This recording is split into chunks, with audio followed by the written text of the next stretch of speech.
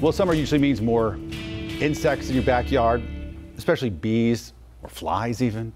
One viewer sent us a picture on social media asking if it's a giant hornet not native to the United States. Intriguing, right? Wake Up Charlotte's Megan Bragg took the picture to the experts and she verifies. This is the picture that was sent to us from Twitter, which just rebranded as X.com. They asked, can you verify if this is a giant hornet people talked about? I just killed it with wasp spray and it's massive. I'm in Kannapolis. Wiki says they aren't in North America. So is this an Asian giant hornet that's not native to North America? Let's verify.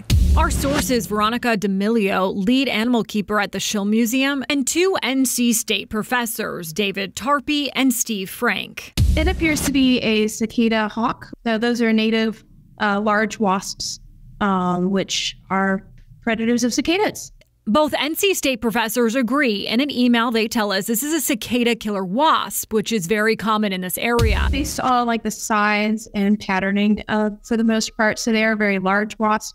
And they have some pretty distinctive patterning. If you look at these two pictures, on the left is the one sent to us on Twitter, and on the right is a cicada killer wasp from the University of Kentucky Entomology Department. You can see both wasps have the same patterning on their abdomen and red legs. It's a match. So are cicada killer wasps dangerous to humans? They're very, very reluctant to sting people.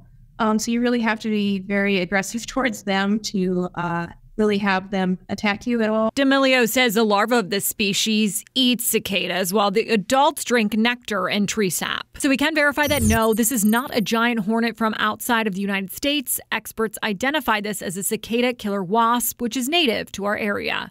With your Verify, I'm Megan Bragg.